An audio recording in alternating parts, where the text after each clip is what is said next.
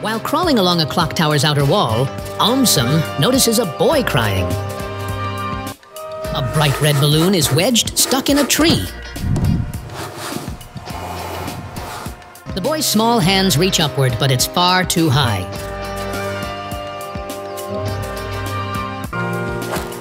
AumSum takes a long jump towards the tree.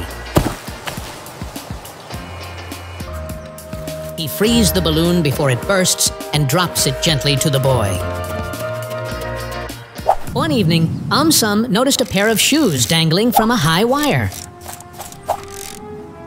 A boy stood below, looking up sadly at his favorite sneakers. AumSum climbed the nearest pole, moving carefully across the wire. He grabbed the shoes and tossed them gently down. The boy caught them and grinned from ear to ear.